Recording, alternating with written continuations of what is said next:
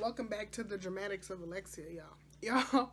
I am not a fan of cold, windy weather at all.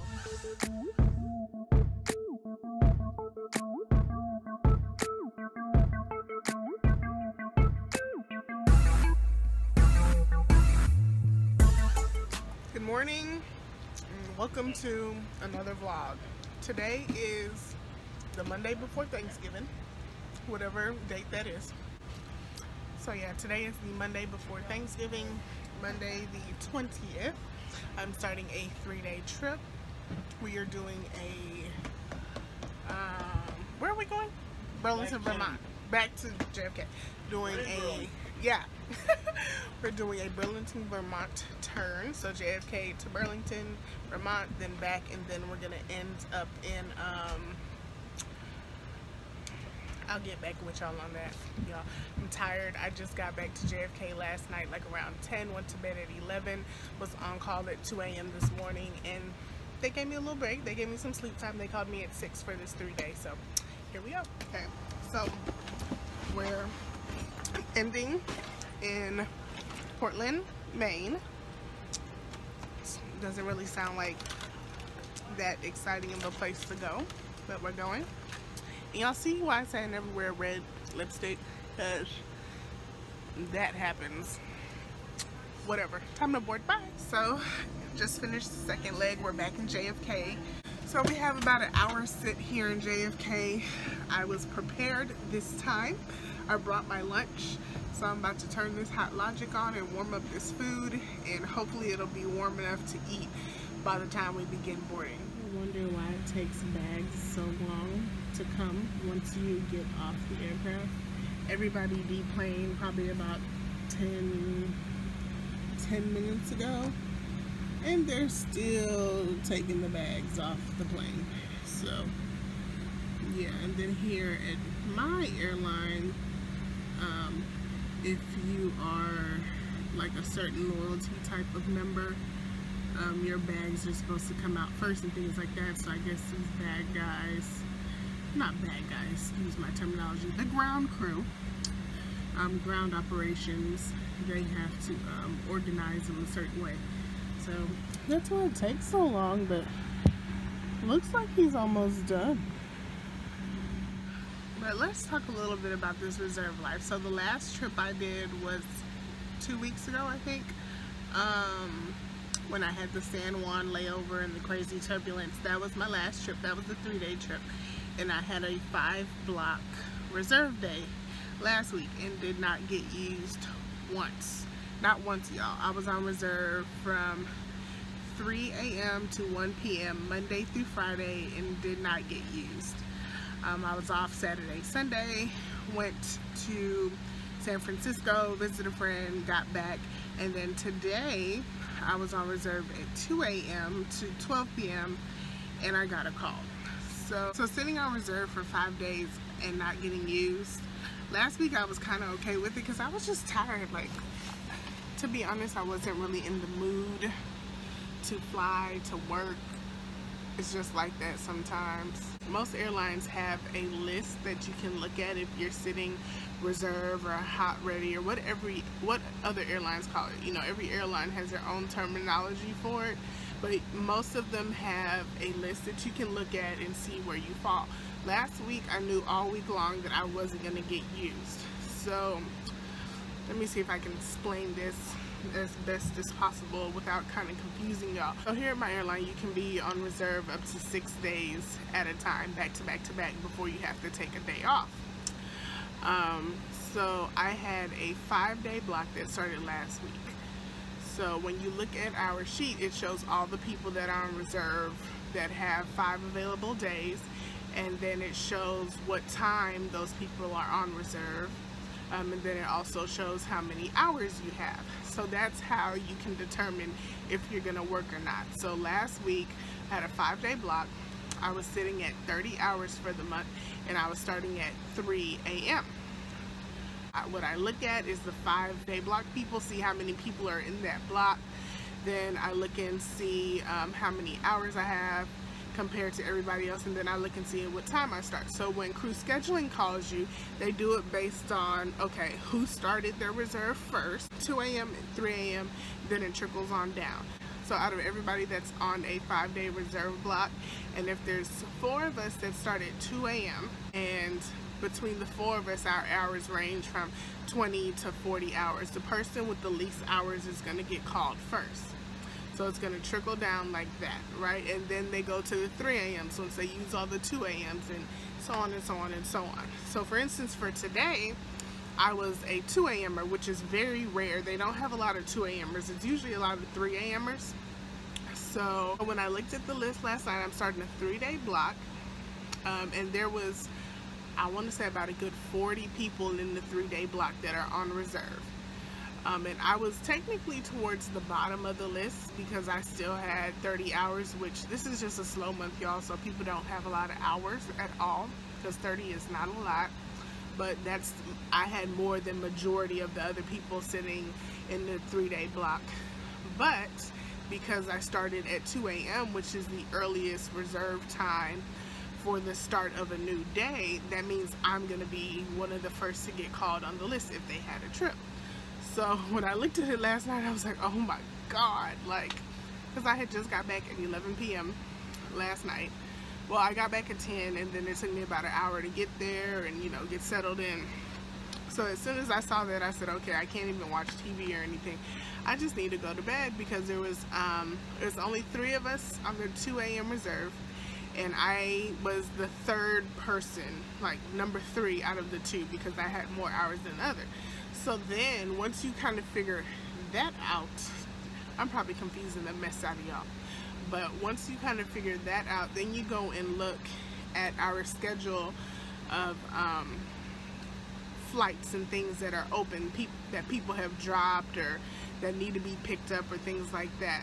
So as a reserve, you can't really pick up like in the moment, the day of, like you have to kind of bid for it, and either they'll award it to you or not. So there were a few trips for today that fell into that time slot that I knew I would possibly get used for. So I guess some line holders maybe picked up some of those earlier trips, which is good, because I was able to sleep in until 6 a.m. I got a call at, I think she called me like at 6:05 this morning for a report time of 8:40 a.m. to do this 3-day trip. So this trip is 3 legs today. We did a JFK Burlington, Vermont turn, and now we're heading to from JFK to Portland, Maine. Then we lay over there for about 13 hours or so. And then tomorrow we have 4 legs. I don't know what it is. I haven't even looked ahead. And then we lay over in Burlington, Vermont tomorrow. And then the 3rd day we have 3 legs, and then we end back in JFK, and I get to go sleep in my own bed. So that's what this trip is about. Hey y'all, so I'm here at the hotel in Portland, Maine. I'm gonna give y'all a little quick tour. It's nothing special. Walk through the door, you got open closet area, restroom. I didn't even look at the tub yet. It's basic. It's a nice mirror for me to look at myself. 2 double beds. Just the basics, y'all. And this is my view. It's okay. It's not bad. So anywho, as y'all know, usually for my layovers, as soon as I get to the hotel, I usually like to just nap it out for a bit. But we have a really early wake up call in the morning. Our shuttle time is 4:20 a.m. Did y'all hear that? 4:20 a.m. Help me. So I don't want to like lay down and take a long nap and then be up tossing and turning all night. I need to make sure that I'm well rested for our customers tomorrow with a nice pretty smile and no red lipstick. So what I'm about to do is go find a nail shop because I broke some nails, get some good food, And my F2, I'm on the E90 today, so it's only 2 of us. So the other flight attendant working with me, he does stand-up comedy. So he was like, you want to come to my show tonight? So I was like, oh, that'll be awesome. So I'm going to go and watch him tonight. So that should be fun.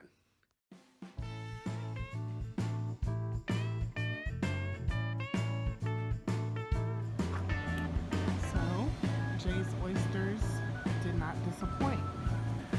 My brother, he's the king of getting out of parking tickets. I don't know if you guys get parking tickets here. Yeah? All right. I'm slowly narrowing down the relatability. So parking tickets. Ever get them? Cool. Anyways, he fights every ticket he gets, and he wins every time. I don't know how he pulls it off. So one day he got a parking ticket, and I was like, I'm gonna go witness how he gets out of these things. And what happened was, he got a parking ticket in the parking lot of Home Depot because he parked in the handicap spot. He went to the judge, and the judge was like, well, why'd you park there if you're not handicapped? And he goes, well, at the time I had such bad diarrhea that I felt handicapped. And the judge looked at him and was like, yeah, I've been there. And he just let him go. All right, thank you guys so much. So that was enjoyable. I've enjoyed this layover. I love it when I'm able to get out, even if I do just the smallest of the basic things. It's nice to go to different states, go to different cities, see just, you know, different towns and things like that. I love it, and I'm so glad he invited me to the comedy club. I'm probably gonna have to beep out majority of what he was saying, or really cut and edit all of that.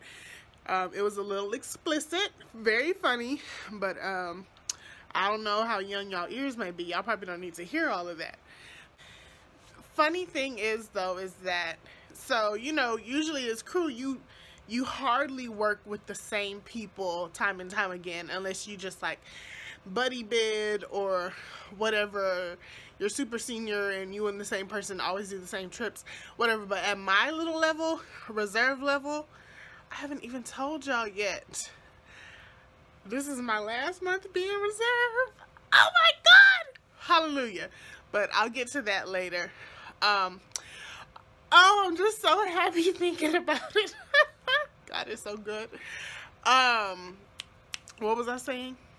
But yeah, on my little level, being reserve flight attendant, being super junior, you always work with different people. Like, I haven't worked with the same person yet, and I'm not going to.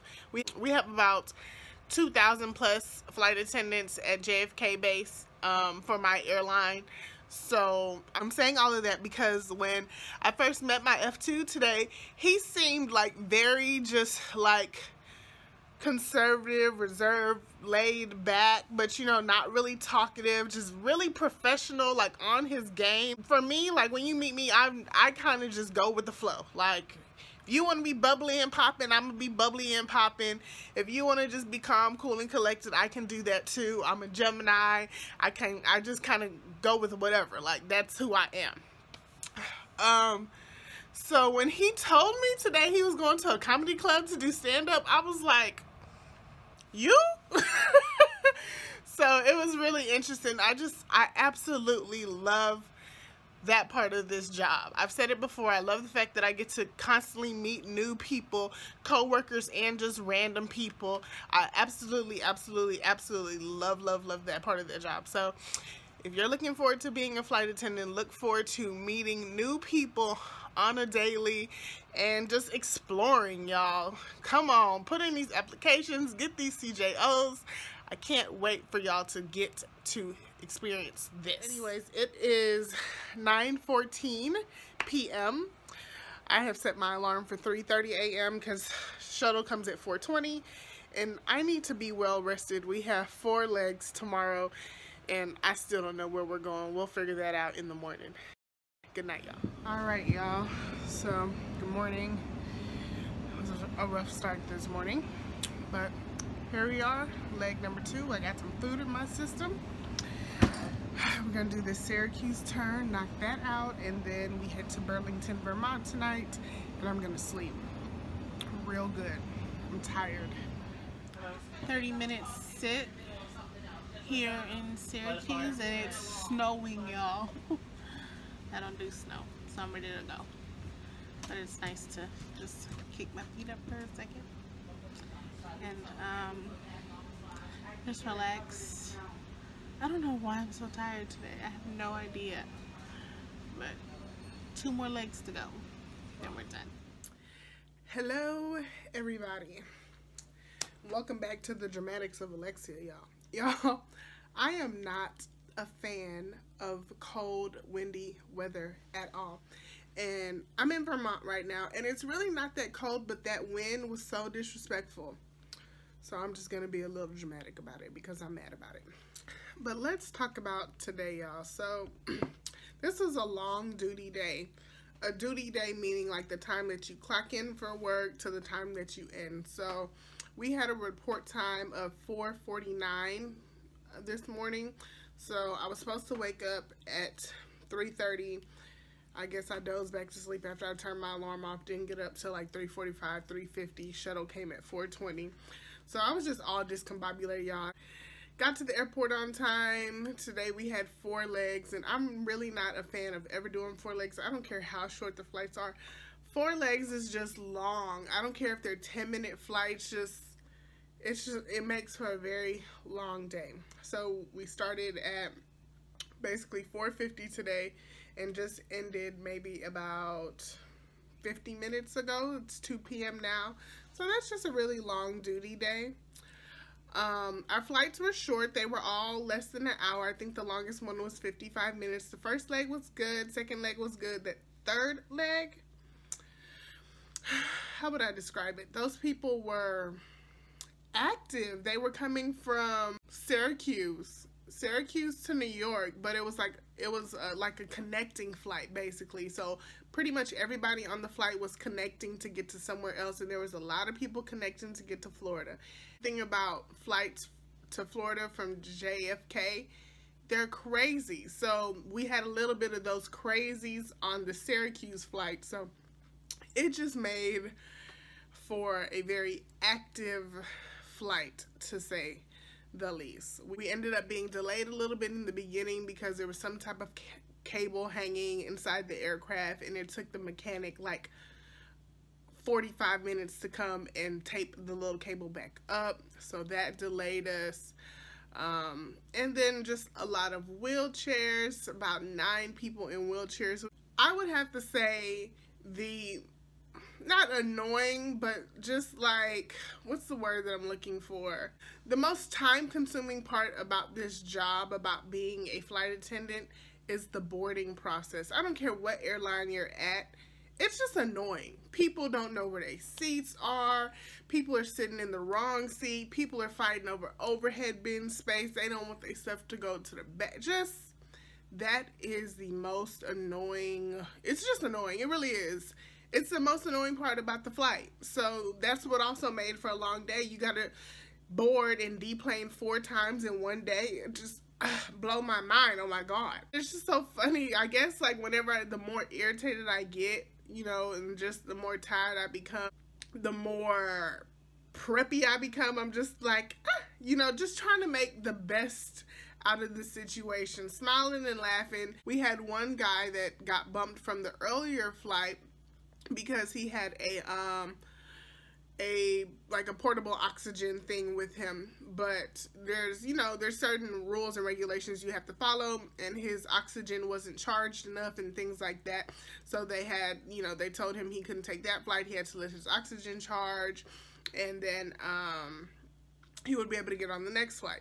So the next flight was hours away. He was all charged up. It was him and his daughter. He was an older man. I want to say maybe about 80 plus. His daughter looked like she was about in her 50s or so, and then maybe I guess they had like a grandchild with them or something. She was like 4. He was so cranky, y'all. He was so cranky. So I just had to turn it on for him and just be really like over the top nice and helpful, just to kind of like ease him up a little bit. You know, like, I'm tired too. I understand you're tired too, but like, let's just get through this 44-minute flight, please. So, you know, that happened, and then somebody else is coming on board, and the cranky man's daughter and granddaughter were sitting in the other 2 seats, and they actually happened to be sitting in somebody else's seat, so he got cranky all over again. So I had to defuse that little situation, which the 2 people that were supposed to be in the other seats, they were really nice about it. So that always makes, you know, your job easier when at least one set of the people are being really understanding. They just took other seats, thankfully. It was just a long day. Then the 4th flight was easy breezy as well. Like, if all 4 of the flights could have been easy breezy, I probably wouldn't be so tired as I am right now. But it's really mentally draining having to just stay positive, keep smiling, you know, just be that face of the airline that you're supposed to be, no matter how long you've been up, how many legs you've worked, how many coffees you've done poured. Like, the customers don't want to hear that. So you do this, and then people get off the plane and they tell you, oh my gosh, you have the patience of Job, you're so sweet, you're so nice, and all you're thinking in your head is like, oh yes, now please get off the plane so I can go to bed, you know. But I still love my job, you know. That's really it. Hey y'all, so I finally woke up from my nap, and it was a good nap. So I decided to come to, I guess this is downtown Burlington. I'm on Church Street. I guess it's their touristy area. It's a street with lots of little shopping and food places. So I'm gonna walk the little street and see what I can find.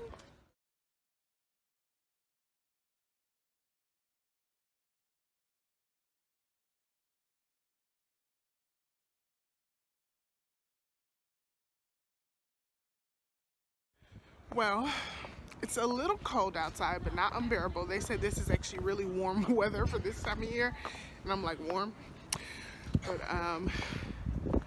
guess I won't be doing any shopping. It looks like all the clothing stores are closed for the day, but if I have another layover, I'll definitely get out here earlier, because they have some really cute boutiques out here.